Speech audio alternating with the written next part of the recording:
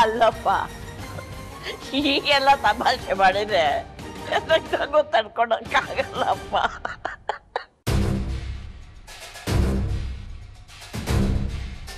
ಯಾಕಜ್ಜಿ, ಏನಾಯ್ತು? ಏನಾಯ್ತಾ? ಅಲ್ಲ, ಇದೇನು ಗ್ರಹಚಾರನೋ ಇಲ್ಲ ಹುಟ್ಟವಾಗ ದೇವರೇ ಬರೋದು ಕಳಿಸಿದಾನೋ ಯಾರಿಗ್ ಗೊತ್ತು? ಇವನು ಭೂಮಿನ ಪ್ರೀತಿಸೋ ಹುಡುಗ ಅಂತೆ, ಮತ್ತು ಇವಳು ಅವನ ತಾಯಿ ಅಂತೆ.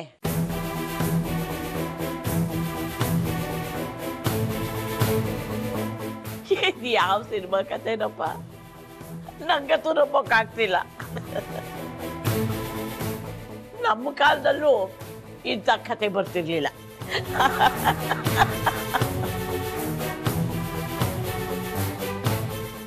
ಈಗಲೂ ಅರ್ಥ ಆಗ್ತಿಲ್ಲ ಅಜ್ಜಿ, ಇದ್ರಲ್ಲಿ ನಗುವಂಥದ್ದು ಏನಿದೆ? ಭುವಿಯವ್ರನ್ನ ಮದುವೆ ಮಾಡ್ಕೊಡಿ ಅಂತ ಕೇಳ್ತಿದೀವಿ ಅಷ್ಟೇ.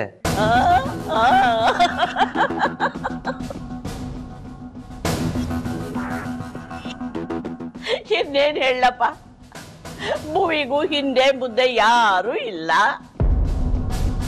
ಹೇಳೋರಿಲ್ಲ ಕೇಳೋರಿಲ್ಲ.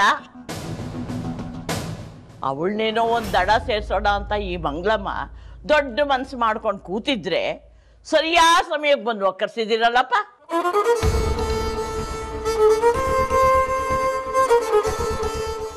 ಅನಾಥರಿಗೆ ಅನಾಥರೇ ಗಂಟು ಬೀಳೋದ ಅಂತ ಅವಳಿಗೂ ದಿಕ್ಕಿಲ್ಲ, ನಿನಗೂ ದಿಕ್ಕಿಲ್ಲ.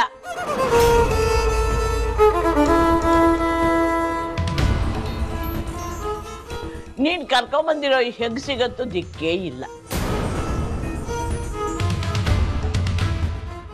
ಎಲ್ಲ ಒಂದೇ ತರಹದವರು ಒಟ್ಟಿಗೆ ಸೇರ್ಕೊಂಡ್ಬಿಟ್ಟಿದ್ದೀರಲ್ಲೋ, ಹಣೆ ಬರವೇ.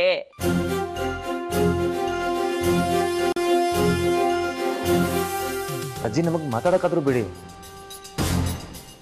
ನೀವು ಅನ್ಕೊಂಡ ಹಾಗೆ ಏನೂ ಇಲ್ಲ ಇಲ್ಲಿ, ನಿಮಗ್ ವಿಷಯ ಗೊತ್ತಿಲ್ಲ ಅಷ್ಟೇ. ಹರ್ಷ, ನೀನು ಸುಮ್ಮನೆ ಇರು. ಮಂಗಳಮ್ಮ, ಹೆಣ್ಣು ಕೇಳೋಕ್ಕೆ ಅಂತ ಬೆಂಗಳೂರಿಂದ ಬಂತಾರೆ, ಹಾಗೆ ಮಾತಾಡಬೇಡಿ. ಸಂಸ್ಕಾರ ಹೋಗೋದು ನಿಮ್ಮದೇ ಹೊರತು ಅವ್ರದ್ದಲ್ಲ. ಸಮಾಧಾನ ಮಾಡ್ಕೊಳ್ಳಿ.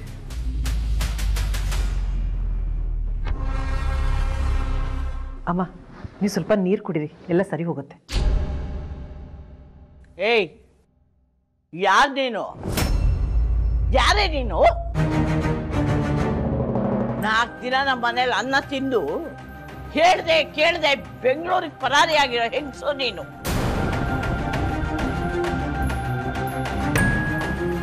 ಮತ್ತೆ ನೀನು ಯಾರು?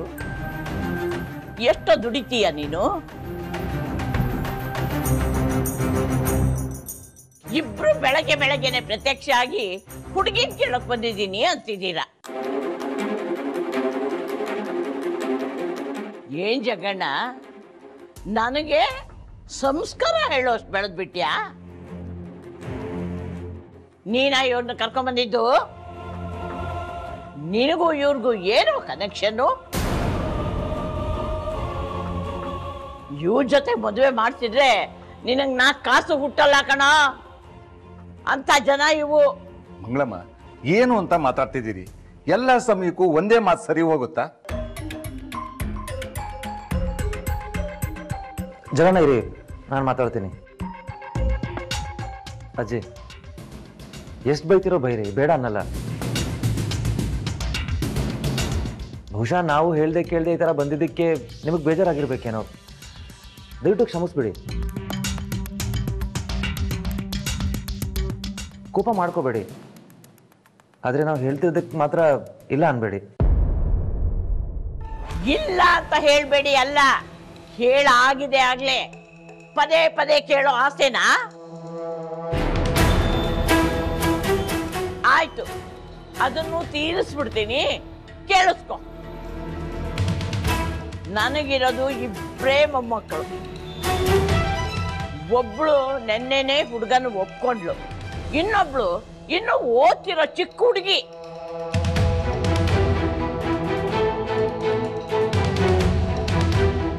ನಿನ್ನಂಥ ಕಳ್ಳಕಾಕ್ರಿ ಕೊಡೋಕೆ ನಮ್ಮತ್ತೆ ಯಾವ ಹುಡುಗಿನೂ ಇಲ್ಲ. ಬೆಳಗ್ಗೆ ಬೆಳಗ್ಗೆ ತಮಾಷೆ ಮಾಡಕ್ಕೆ ಯಾರು ಸಿಕ್ಲಿಲ್ಲ ಅಂದ್ರೆ ಅಲ್ಲಿ ಹೋಗಿ ಬಸ್ ಸ್ಟ್ಯಾಂಡ್ ಹತ್ರ ಯಾರಾದ್ರೂ ಕೆಲಸ ಇಲ್ದಿರೋರು ಸಿಗ್ತಾರೆ. ಮಂಗಳಮ್ಮ, ಇದು ಅತಿ ಆಯ್ತು.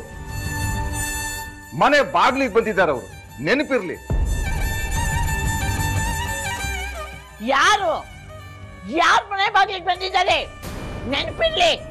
ಮಂಗಳಮ್ಮನ ಮನೆ ಇದು. ಸಂಸ್ಕಾರ ಇರೋ ಜನ ನಾವು.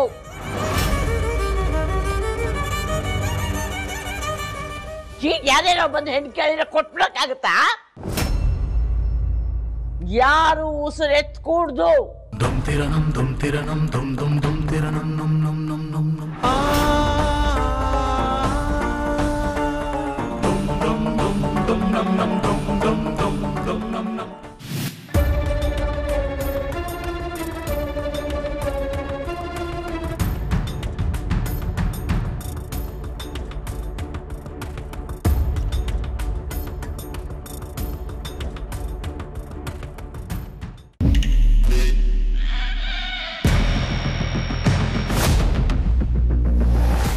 ಇವತ್ತು ಯಾಕೋ ಎಲ್ಲ ಉಲ್ಟಾ ಆಗ್ತಿದೆ. ಎಲ್ಲರೂ ಬೆನ್ನ ಹಿಂದೆ ಚುಚ್ತಿದ್ದಾರೆ. ನಾನು ಯಾರಿಗಾದ್ರೂ ಚುಚ್ಚೇ ಬಿಡ್ತೀನಿ ಅಷ್ಟೇ.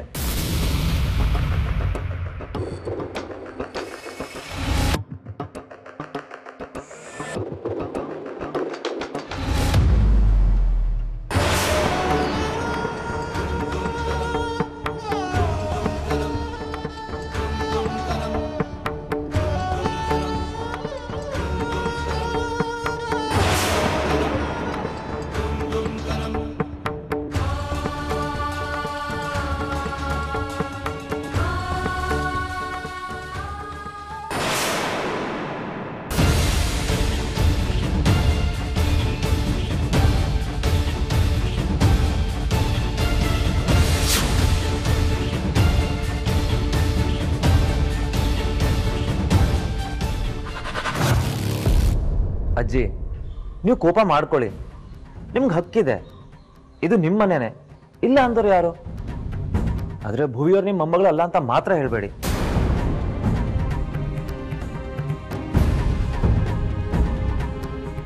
ಭುವಿಯವ್ರಿಗೆ ನೀವಂದ್ರೆ ಎಷ್ಟು ಪ್ರೀತಿ ಗೊತ್ತಾ? ನಿಮಗೆ ಹುಷಾರಿಲ್ಲ ಅಂತ ಗೊತ್ತಾದಾಗ ಅವ್ರಿಗಿರೋ ಕೆಲಸ ಎಲ್ಲ ಅಲ್ಲೇ ಕೈ ಬಿಟ್ಟು ಹಸಿರುಪೇಟೆಗೆ ಓಡ್ ಬಂದ್ರು.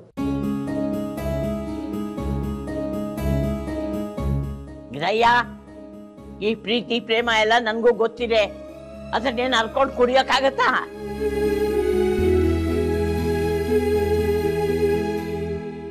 ಹಾ, ಇವನು ನಿನ್ನ ಮಗನ? ಹೌದಮ್ಮ, ನನ್ನೊಬ್ಬನೇ ಮಗ. ಮತ್ತೆ ಅವತ್ತು ನನಗೆ ಹಿಂದೆ ಮುಂದೆ ಯಾರು ಇಲ್ಲ ಅಂತ ನಮ್ಮನೆಗೆ ಬಂದು ಚೆನ್ನಾಗಿ ತಿಂದ್ಕೊಂಡು ಹೋದಲ್ಲ. ಈಗೆಲ್ಲಿಂದ ಬಂದ ಮಗ?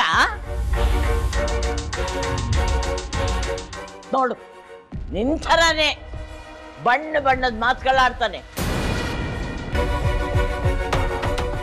ಅದು ಒಂದು ಚೆನ್ನಾಗಿ ಕಲ್ಸಿದೀಯ.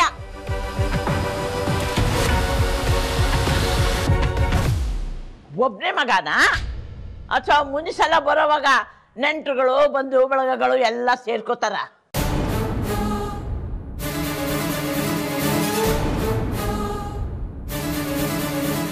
ಮಂಗಳಮ್ಮ, ಬೆಂಗಳೂರಲ್ಲಿ ಆಸ್ತಿ ಪಾಸ್ತಿ ಜೋರಾಗಿದೆ.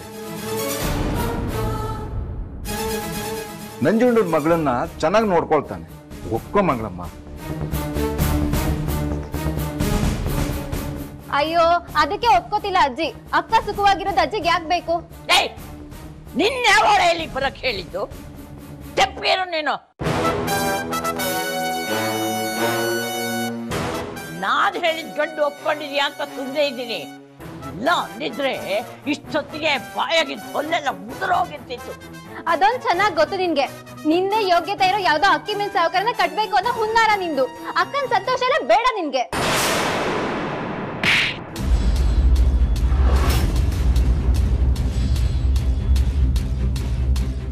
ಭುವಿಯವರೇ,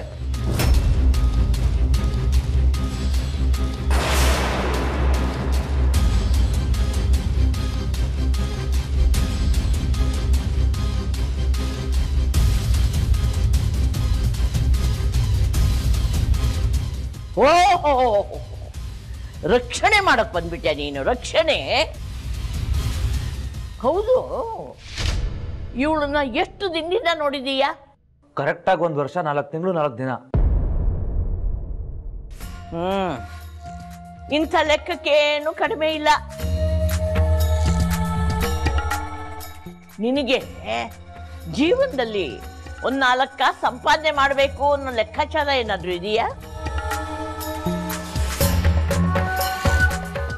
ನೋಡು, ನೀನು ಬರೀ 1 ವರ್ಷದಿಂದ ನೋಡಿದೀಯ, ನಾನು 23 ವರ್ಷದಿಂದ ನೋಡ್ತಾ ಇದ್ದೀನಿ. ಇವಳು ಇಷ್ಟು ಚಿಕ್ಕವಳಿದ್ದಾಗ ನನ್ನ ಮಗಳನ್ನ ಚಿಕ್ಕಮ್ಮ ಅಂತ ಅಂದ್ಕೊಂಡು ಅವ್ರ ಅಪ್ಪನ ಜೊತೆಗೆ ಬಂದಿತ್ತು.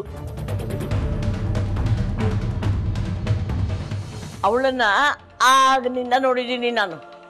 ಈಗ ಹೇಳೋ, ಅವಳ ಮೇಲೆ ನಿನಗೆ ಜಾಸ್ತಿ ಹಕ್ಕಿದೆಯೋ ನನಗೆ ಜಾಸ್ತಿ ಹಕ್ಕಿದೆಯೋ?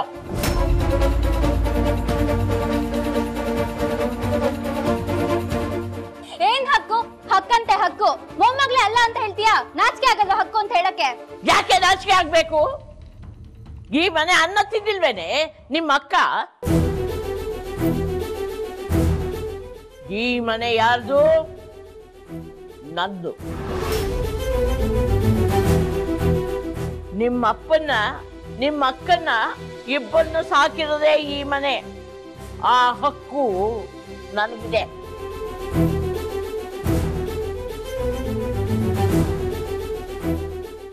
ಆ ಏಟು ನಿಮ್ಮ ಅಕ್ಕನ್ಗೆ ತಪ್ಪಿ ಬಿದ್ದದ್ದಲ್ಲ, ಸರಿಯಾಗೇ ಬಿತ್ತು. ನೀನ್ ಇನ್ನೇನಾದ್ರೂ ಮಾತಾಡ್ದಿ ಅಂದ್ರೆ ಇನ್ನು 4 ಬೀಳುತ್ತೆ ಇವಳಿಗೆ.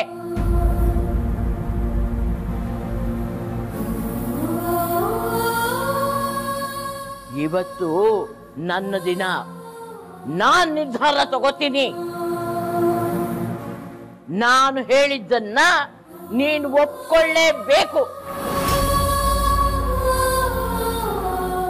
ಹೋಗೋ ಹೋಗೋ ಅನ್ನಲ್ಲ.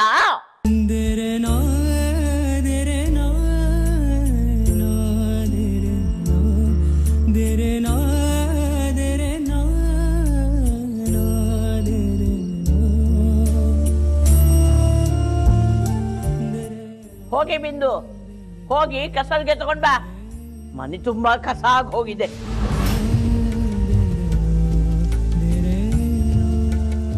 ನೆಂಟರು ಬರ್ತಾರೆ, ಮನೆ ತುಂಬಾ ಹಿಂಗ್ ಕಸ ನೋಡಿದ್ರೆ ಅವ್ರು ಏನ್ ಅನ್ಕೊಳ್ಳಲ್ಲ.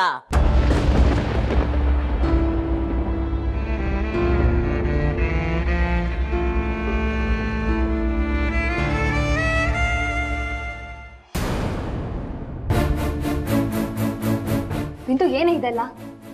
ಇದೆಲ್ಲ ಆಗತ್ತೆ ಅಂತಾನೆ ಯಾರು ಪದ್ಧತಿ ಬಿಟ್ಟು ಹೋಗಲ್ಲ. ನೀನೇ ಮಾಡಿದಲ್ವಾ? ಇದೆಲ್ಲ ನಿಂದೆ ವ್ಯವಸ್ಥೆ ತಾನೆ.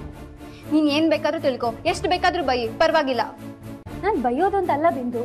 ಈಗ ನೋಡು, ಹೊಸ ತಲೆಮಾರಿನವರು ಹಳೆ ತಲೆಮಾರಿನವ್ರು ಎಲ್ಲರೂ ಇದ್ದಾರೆ. ಎಲ್ರಿಗೂ ಸರಿ ಹೋಗುವಂತ ನಿರ್ಧಾರ ನಾವು ಮಾಡ್ಬೇಕು.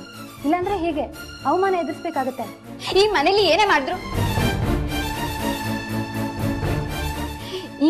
ಏನೇ ಮಾಡಿದ್ರು ಅವಮಾನ ಆಗೇ ಆಗತ್ತಕ್ಕ. ಈ ಅಜ್ಜಿ ಏನಾದ್ರೂ ಒಂದು ಹುಡ್ಕೊಂಡು ಬೈದೇ ಬೈತಾಳೆ. ಅವಳಿಗೊಂದು ರೀಸನ್ ಬೇಕಾಗಿತ್ತು ಅಷ್ಟೇ. ಪರವಾಗಿಲ್ಲ, ನಂದೇ ತಪ್ಪು ಅಂದ್ರೆ ನನಗೆ ಬೇಜಾರಿಲ್ಲ. ಇವತ್ ನಾನು ತಪ್ಪು ಮಾಡಾದ್ರೂ ಎಲ್ಲ ಸರಿ ಮಾಡ್ಬೇಕು. ನಾನು ತಪ್ಪು ಮಾಡಿದೀನಿ ಅಂತ ನನ್ಗೆ ಅನಿಸ್ತಿಲ್ಲ ಅಕ್ಕ. ಈ ಲೆವೆಲ್ಗೆ ಹೋಗದೆ ಇದ್ರೆ ನಿನ್ ಲೈಫ್ ಯಾವತ್ತೂ ಸರಿ ಹೋಗಲ್ಲ ಅಕ್ಕ. ಒಟ್ನಲ್ಲಿ ನಾನು ಏನ್ ಹೇಳಿದ್ರು ನಿನ್ ತಲೆ ಹೋಗಲ್ಲ ಅಂತಾಯ್ತು. ಹೋಗಿದೆ ಅಕ್ಕ, ಹೋಗಿದೆ. ಆದ್ರೆ ನಿಂಗೆ ಸಿಚುಯೇಷನ್ ಅರ್ಥ ಆಗ್ತಿಲ್ಲ. ಏನ್ ಗೊತ್ತಾ, ಡ್ರಾಮಾ ಇಲ್ಲಿಗೆ ನಿಲ್ಲಲ್ಲ. ಅಜ್ಜಿ ಅಕ್ಕಿ ಮೇಲ್ ಸಾವುಕಾರನ ಕರೆಸಿದಾಳೆ. ಅವನೊಬ್ಬ ಬರೋದಿದೆ. ನೀನೇ ಹರ್ಷ ಅವ್ರನ್ನ ಪ್ರೀತಿಸಿದೀನಿ ಅಂತ ಒಪ್ಕೋತೀಯೋ, ಅಜ್ಜಿ ಹೇಳ್ದಾಗೆ ಅಕ್ಕಿ ಮೇಲ್ ಸಾವುಕಾರನ್ನ ಮದುವೆ ಆಗ್ತೀನಿ ಅಂತ ಒಪ್ಕೋತೀಯೋ? ನಿರ್ಧಾರ ಮಾಡು. ಬಿಂದು, ಅಜ್ಜಿ ಹೇಳಿದ್ ತಂದ್ಯಾ? ಹಾ, ಬಂದೆ.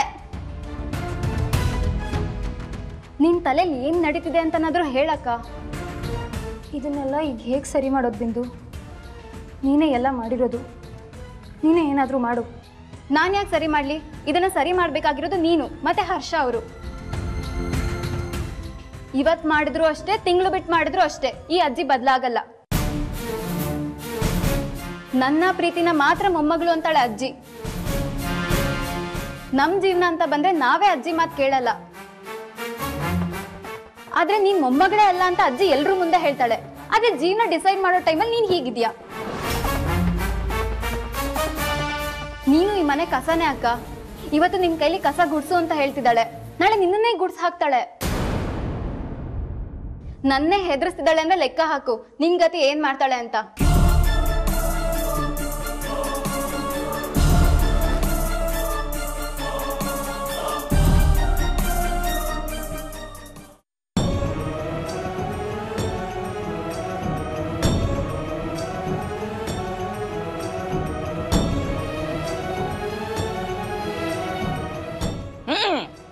ಗುಡ್ಸು ಗುಡ್ಸು, ಸರಿಯಾಗಿ ಗುಡ್ಸು, ಎಲ್ರನ್ನು ಪೊರ್ಕೆಯಲ್ಲಿ ದಬ್ಬಿ ಗುಡ್ಸು.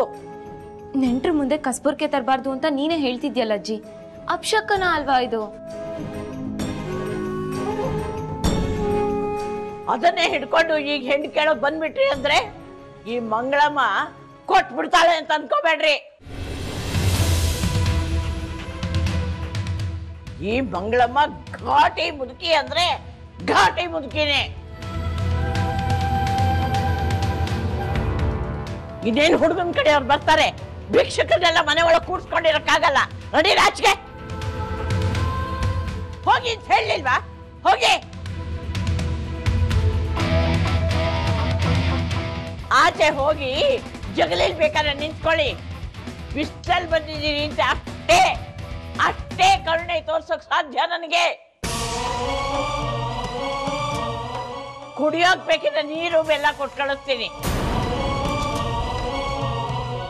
ಅದು ಬಿಟ್ಟು ಹೆಣ್ಣು ಗಿಣ್ಣು ಅಂತ ಏನಾದ್ರು ಕೇಳಕ್ ಬಂದ್ರಿ ಅಂದ್ರೆ ಕಪಾಳ ಉದುರಿಸ್ಬಿಡ್ತೀನಿ.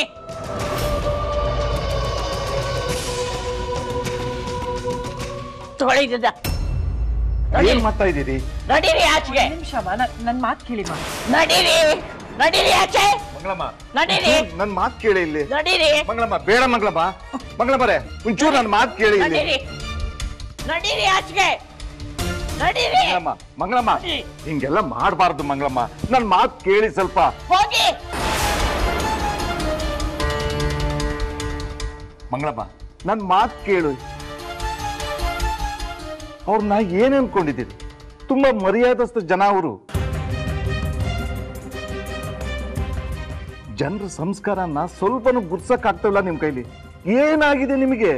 ಏಯ್ ಯಾರೋ ನೀನು? ಇದನ್ನೆಲ್ಲ ಹೇಳಕ್ಕೆ ನೀನ್ ಯಾರು?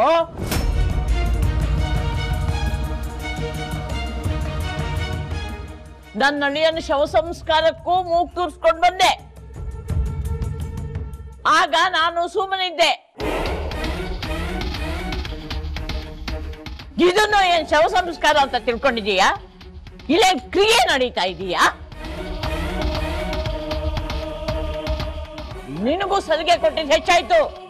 ನಡಿ ಆಚೆ ನಡಿ, ಹೋಗು ಅಂತ ಹೇಳಿದ್ನಲ್ಲ. ಇದನ್ನು ಏನ್ ಶವ ಸಂಸ್ಕಾರ ಅಂತ ತಿಳ್ಕೊಂಡಿದೀಯಾ? ಇಲ್ಲೇ ಕ್ರಿಯೆ ನಡೀತಾ ಇದೀಯಾ? ನಿನಗೂ ಸಲಿಗೆ ಕೊಟ್ಟಿದ್ದು ಹೆಚ್ಚಾಯ್ತು. ನಡಿ ಆಚೆ ನಡಿ, ಹೋಗು ಅಂತ ಹೇಳಿದ್ನಲ್ಲ. ಹೋಗಾಚೆ.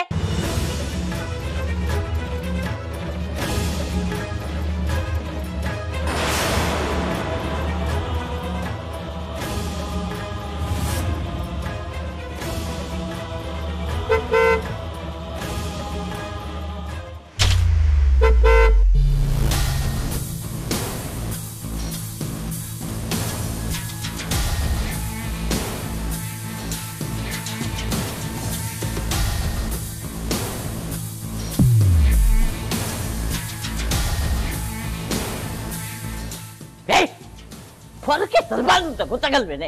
ಅಪ್ಶಕನ ಹೋಗೆ ಒಳಗೆ.